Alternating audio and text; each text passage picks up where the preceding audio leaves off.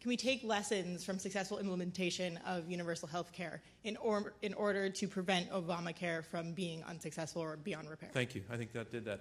That's a question I think that's for this side, so I'm going to let them take it. I'll let you give you a response depending on what they say.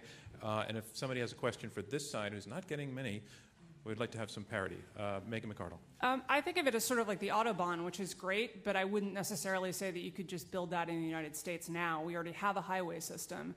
And so looking at what another country has done with a really long history is helpful in the sense that you can see elements that work, but that doesn't mean that we can have Germany's healthcare system. We have a different set of doctors and nurses and patients and all sorts of things.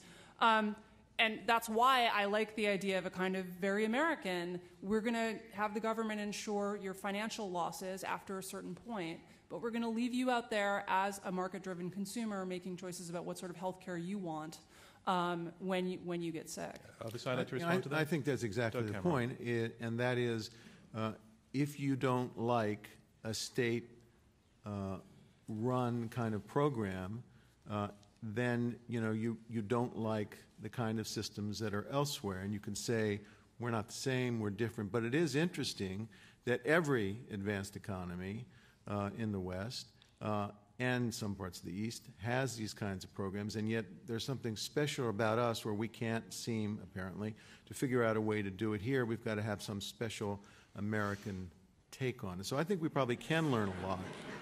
I think we probably can learn a lot from other countries.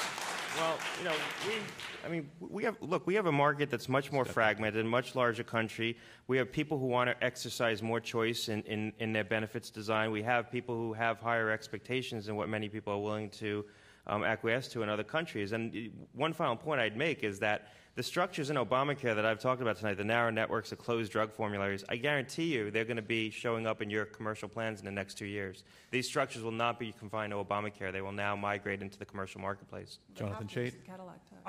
Here's one way to tie this together is for years and years when you asked conservatives about national health reform, they would say some horror story, right? They would say some man in Canada walked 100 miles in the snow and lost his feet because of the socialist horrors of Canada to come to the freedom of America, and everyone in Britain has lost their teeth because of the NIH, and all these weird kind of mix of anecdotes and half-truths. And that was sort of like, that was what was like floating around out there. And I think what's happened here is that all these horror stories have simply migrated to the United States and now describe Obamacare, and they've kind of forgotten all about the horrors of socialized medicine. And the way that they understood national health insurance in these other countries is now the way they understand national health insurance in the United States in this very partial, anecdotal, kind of slightly hysterical way. I'm so tempted to ask who in the audience is British and would like to smile at us right now.